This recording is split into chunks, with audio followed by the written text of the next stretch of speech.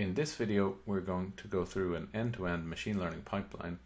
We're going to start from raw data, go to feature engineering, register those features with the feature store, train a model from training data generated from the feature store. We're then going to use ScikitLearn to train that model. We're going to save the model to HDFS, our file system. We're then going to run that model over the network. So we're going to use ModelServing to make that model available, and we're going to have an application that will make predictions using that model. We're going to do all of this in a single Jupyter notebook, believe it or not. Okay, let's get started. So use the admin password to log in. In this case, we're going to use the deep learning project. It was created using this deep learning tour over here. So let's go straight into that project. Demo deep learning project. Now, in this case, we're going to use the feature store. And normally what would happen is that the feature store would appear as a service here on the left hand side, but we can see it's not visible. And what that basically means is it hasn't been selected yet. So I'm going to go to the settings tab, and we can see in here that there are a number of services that haven't been enabled for this project yet. Because when you create a project, you can opt in and enable a bunch of services, and the tour didn't select these services. So I'm going to enable the Hive, which the feature store builds on, and the feature store itself. We don't need Airflow, so I'll just leave that unchecked. Okay, so the feature store has been enabled. We can click on the feature store button here just to see if there's anything there. And there's not much. It says we can create feature groups or new training data sets, but let's go and run our notebook in Jupyter. So now I've selected Jupyter. In this case, I don't need GPUs, so I'm going to go to Spark Static, and we can see it's giving me a driver with 4 cores and an executor with 4 cores and 12 gigs of memory, and that's fine by me. So I'm clicking on the Start button now. This is going to launch a new tab. You may need to approve the tab being launched by your browser. I've done it already, so that's okay. And now I'm going to go to the serving folder down here, because that's where ScikitLearn is. We've already, in a previous video, we did model serving for TensorFlow. In this case, we're going to go to the SKLearn folder, and you can see there's 2 files here. One is the iris flower classifier Python file. We're going to use that later on to make predictions, but we're going to open the notebook file, the IPython notebook file first. So our IPython notebook file here is quite a long one. It starts out by telling us what it's going to do. I'm just going to run the first cell just to get the Spark application started, and then we'll go through briefly what's going to happen. So we're going to load the iris flower dataset, which is a very well-known dataset for machine learning. It's a dataset that contains a small number of flowers with 4 different features, and then the class of flower. So we're going to do a little bit of feature engineering on that dataset, save those features to our feature store. We're then going to generate training data from the feature data in the feature store, train a model using ScikitLearn. We're then going to launch a serving instance to serve the trained model and send some prediction requests to it. Now, this particular notebook is running Python 3.6, so I'm going to skip the last part of monitoring the predictions through Kafka, but predictions will be logged to a topic in Kafka, so you can run that code separately, and typically it would run in a separate long-lived process, a streaming application such as PySpark. Okay, let's see what's happening. So the Spark session is being created. We can now read in our data set it's in.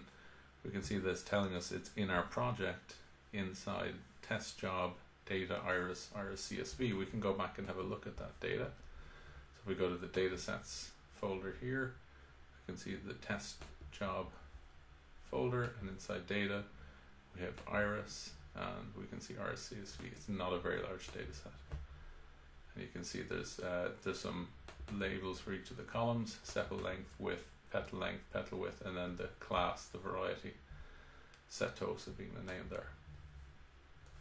Okay, let's go back to our notebook. So we read up the data set. We can have a look at the schema, and those are the 4 features that we mentioned, and the class called variety.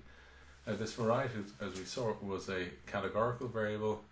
We're going to use a string indexer to encode that, and what we'll end up with, we can see below, is basically a nice integer label for the class, and then we're also going to take our features, a set length, width, and make them all doubles. They were already, but we can go ahead and do that. We now have a data frame that will have just numeric values in it. So we can see this is our data frame, and it has just numeric features. And we can just show the first three examples. We have, this is the lookup data set. So the lookup data set is defined earlier on. It's basically saying, give me the distinct varieties that are available in this data frame. It's telling us there's three distinct varieties: Virginica, versicolor, and setosa. So the next more interesting step is, how can we make these features available to other people who'd like to maybe use those features in models? And we can do that by creating a feature group with this data frame iris_df3, and that will basically store the 4 features in our iris data frame into the feature store in something called a feature group. And that feature group will be called iris features, iris_features. And it also computed descriptive statistics, correlation, matrix, histograms, cluster analysis for the features. So there is some metadata about the features that we can now go back and look at. So let's also run the next one. It's going to create a feature group for the iris labels lookup. We'll let that run, and we'll go back to our feature store. So now we're back looking at our feature store, and what we should see is that we can see the iris features feature group has been created. So we have our feature groups here, and then we have the individual features here. And training sets that are created from feature groups, from sets of features and feature groups that come from feature groups, will we haven't created any yet, so there shouldn't be any there. So if we look at training data sets, we can see there are none, but there should be 4 features. We can see we have the 4 features in our iris data set, and we also have then the label, which is the type of flower.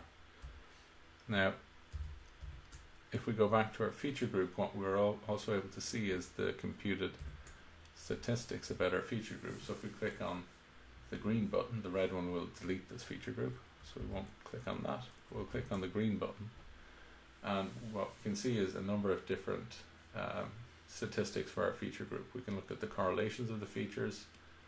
You can see some there, and we can look at some clustering analysis for the features, and there's some clusters there, and we can look at descriptive statistics, the counts of the different values, the mean values, standard deviation, mins and maxes for them. We can see them all here. So that's kind of interesting. So this is what a data scientist will typically do when they start addressing a problem. They'll look at the available features, they'll try to understand the data distribution and the type of data in those features, and before they actually go ahead and design models. So if we go back to our notebook, what we can see is we now have done some feature engineering, registered the features that are available in the feature store, and what we can do is we can read the training data set from the feature store. So what we can say is, because we have a feature group called iris features, we can say, I'd like that feature group iris features, and give it back to me as a Pandas data frame. So we're going to ask for a Pandas data frame, and this train df will be a Pandas data frame. And we get it back. So let's just run this cell, and then we can describe it. And when that's run, what we're going to do is we can see now there's some statistics over the Pandas data frame. But what we want to do now is we want to generate a training data set and a test data set. So at the moment we can see we've got our training data set here. This is the data frame, XDF and YDF as our labels, the class of the flowers in this case. And let's run this. And what we can do now is we can use a k-nearest neighbors classifier to try and train a model to predict, based on the features, what class of flower we have. And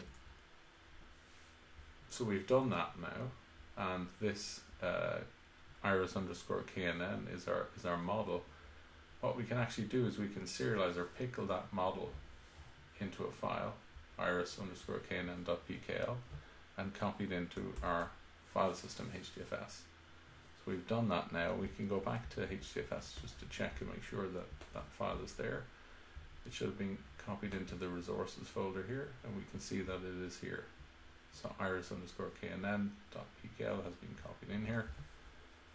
And if we go back and we continue, what we now have is a model that's available in our file system, can be used by applications to make predictions about iris flowers, given some feature data. And what we want to do now is make that model available over the network. We want to serve it. So what we're going to do is we're going to take the pickled file, this iris_knn, we're going to call serving.export it, and we're going to give the model a name, which we've done up here. So we have the name iris flower classifier, and we have serving version 1, and that will basically, if we click on run this one here, 15, this will basically export our model and make it available. So to serve this model, we have a Python script that downloads the HDFS model and the constructor and saves it as class variable, and implements the predict method in this particular class and classify and regress. So this is very similar to TensorFlow model serving. So you can read more details on this in your own time. So if we go back to our data sets here, and if we go to our models folder, we can see that the model was exported in here as iris flower classifier.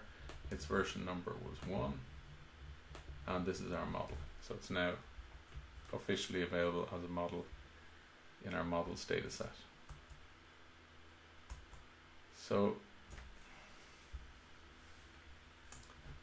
we can actually then just show that it's here. This is doing what I did from the user interface, and in this case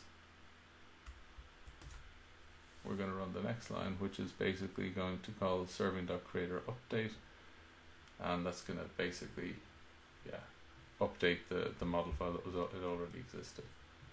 So after the serving has been created, we'd like to make it available as a model over the network via the Hopsworks REST API.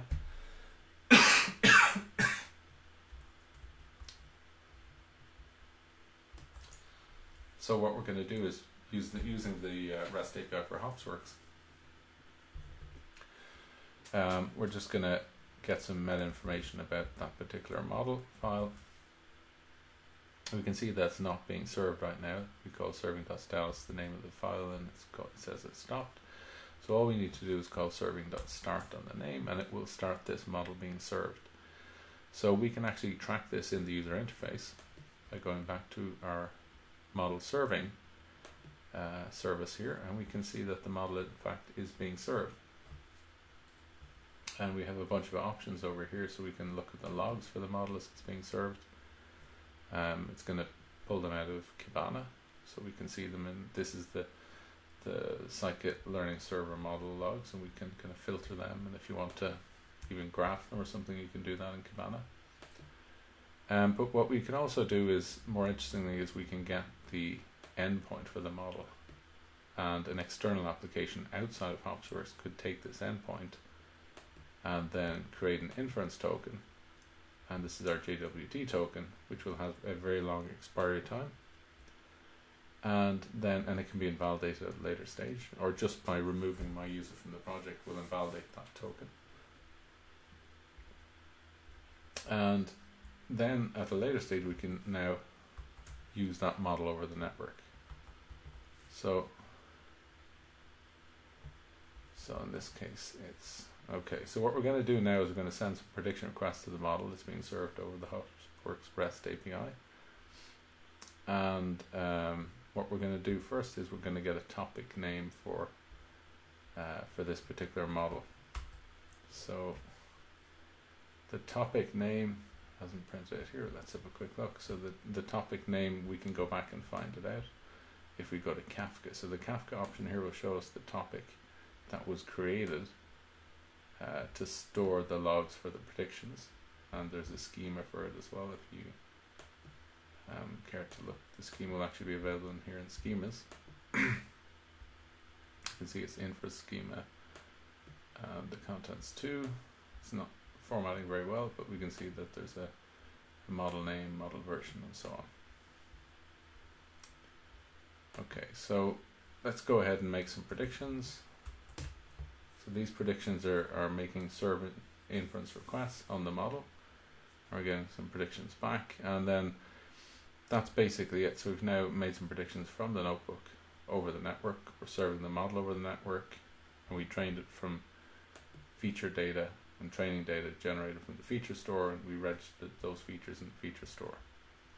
So we can let this run, or we can stop the model from being served by clicking on stop. And you can also have a separate Spark streaming application which will monitor the prediction requests and responses using Kafka, and you can see some example code here, but this is written for Python 2.7, which won't work in my particular notebook.